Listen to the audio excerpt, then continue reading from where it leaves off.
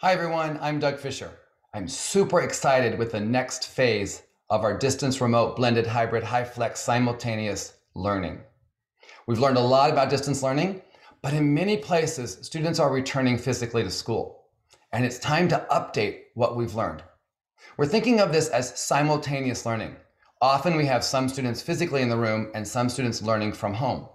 That simultaneous learning opportunity should not be double work. It should be efficient, and you should have plans in place to engage both students.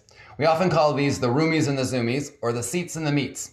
And engaging both learners, both locations, is really important. Regardless of whether they're roomies or Zoomies, we still want to have clarity in our lessons. We still want to build good assessments.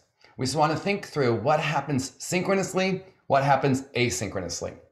And importantly, we have to think about how to accelerate learning. We want to think about the unfinished learning that our students did and how we can make plans and take action to accelerate that learning. So I hope you'll join me and my colleagues on the next venture, simultaneous, hybrid, and blended learning, and how we can engage our learners and keep them learning.